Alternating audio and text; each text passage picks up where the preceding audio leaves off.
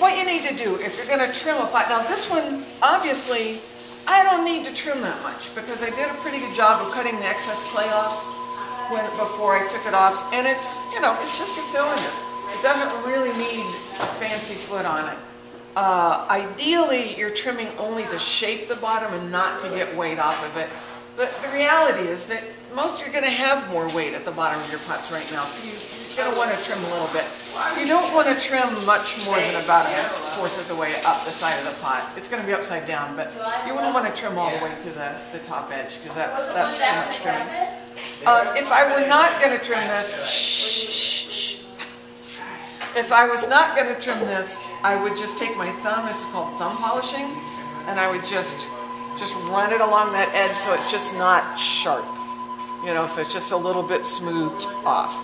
And that's a lot of, especially a lot of production potters, that's all they do. It's all they have time to do.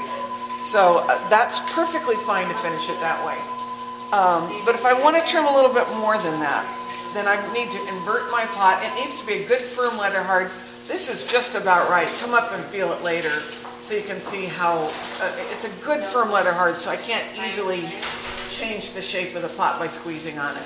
If you try and trim with the clay wetter than that, it's going to cause big problems. And if it's much drier than that, that'll cause big problems too. So you want it right about that thing. And then you want to get it in center. What I do is something called tap centering. I believe it is the only way to get it in center really well. Although you will see other people doing it different ways. But this is, you want to practice this. And it does take practice. It's just like that wedging thing. You just keep practicing it. I used to make my students in high school do it for like a whole class period.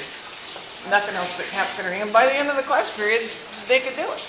So really, if you just take an hour one day and just take a pot that you don't care that much about and just keep whacking on it and practicing it, you will figure out how to do it. So you set the pot on the wheel upside down, off center. You want to set it off center pretty dramatically so you can really easily see which side is off center. So that since the wheel is spinning around at a regular rate, this side that's coming close to me is coming to me at a regular rate. If you're a musician, it's a very steady beat.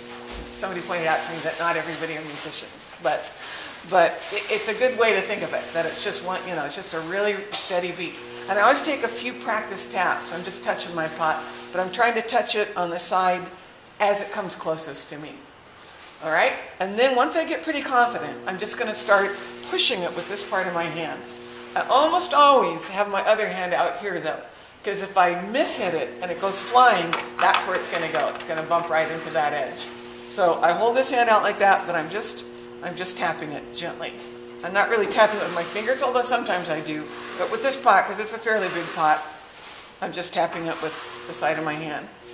And I'm centering this part, not this part, because this could be a little out of center. Or it could be a little, I might have ovaled it, or there are a lot of reasons why that might not work. But it doesn't matter, because I'm not trimming down there. I'm trimming up here. So that's the thing that I want to have in center. And that's pretty close. If I hold my finger in one place steadily, you know, it's staying pretty much the same distance away from my finger. All right. The next thing I'm going to do is invert a jar lid on the bottom of my pot. You don't have to do this. There are plenty of people who take big wads of clay and stick their pots down with wads of clay. I don't like to do that for a few reasons. One is that if your pot is all wet, you can distort the shape of your pot by pushing wads of clay. Do you know what I mean? I'll go ahead and show you. You can do it this way. And I actually do it this way sometimes when I have sort of complicated things to trim. I'm talking about taking a round wad of clay and then just pushing it down like that. And if I do that in 3 places, that will hold the pot pretty well. But like I said, I don't like to do that, partly because it can distort the rim of your pot, and also because as I'm trimming, I like to be able to pick the pot up and hold it and look at it and then turn it back upside down, recenter it, trim some more. And if it's stuck down with clay, you just don't want to go through all that. And if you don't know how to tap center. So that's why you got to do both those things. So the jar lid works to let me push down on the pot to hold it in place while I'm trimming. I'm trimming over here on the right side of the clay, you know, and that's going to be pulling it sideways, that trimming action. So this pushing it down on the jar lid is counteracting the pulling of the tool. If I don't push down on it, if my fingers are just writing on it, it's not going to do any good at all. And the reason I use a jar lid is if I push down right here, and if my pot was a little bit thin, I could just poke right through the bottom of the pot. But this will distribute the pressure in a wider area. So I try and get a jar lid that's just a little smaller than the pot. And then I get a trimming tool. Depending on what I'm doing, I use a rounded tool for and flat tool for bigger things, and the little narrow one for more delicate things. I'll demonstrate later on. Okay. So I'm pushing down on the jar lid. My right hand is holding the tool. My left hand is touching my right hand. Remember, I'm left-handed, but I'm actually doing all the guiding with my left thumb. The right hand is just holding on to the tool. So it works pretty fine, but I'm doing that because I'm working on the right side of the clay. You guys might want to move over there so you can see what I'm doing.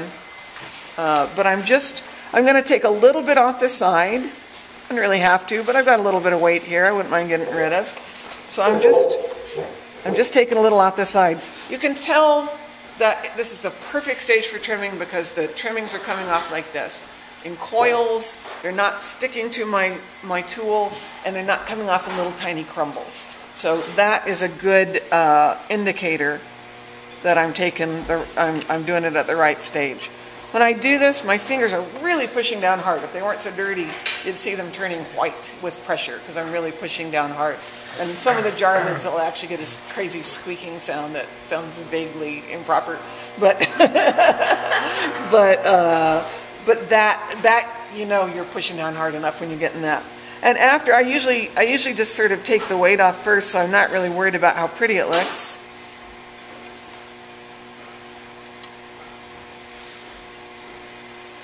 And then I'm going to take either my flexible scraper or the straight side of this tool.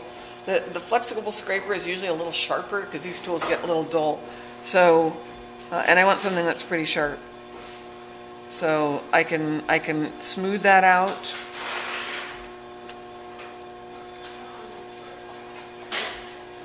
Again, it's just a cylinder, so I don't have to be too fussy with it, but I'm trying to look at the profile and make sure I don't have a gouge showing on it. What do I do with that now?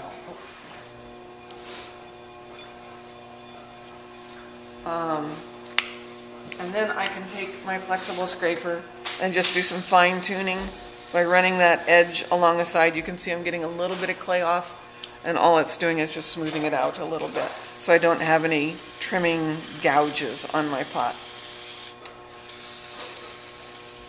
And then the last thing I'm going to do, and again, I don't necessarily do all of these every time, but they're all in the bag of tricks that you might be able to use. But I can take my just damp sponge, and here, let me stop it right now.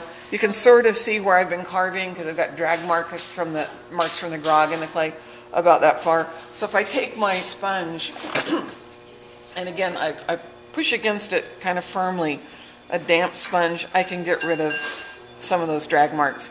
It's really not that critical. If you're going to glaze over that, it's not, in most glazes, it's not going to show that much.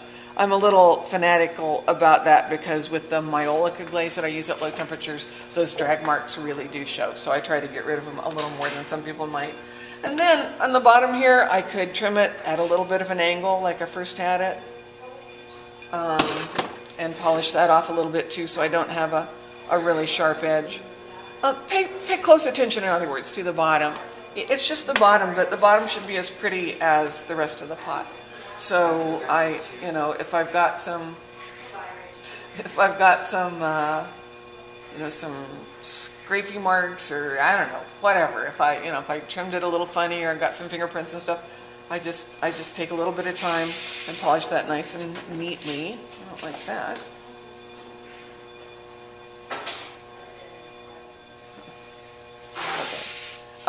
And that's really all you need to do. That's certainly all you need to do for the cylinders that you're doing. When we get to more complex forms, I'll show you how to trim a foot into a pot, but you don't need to have a separate foot right now.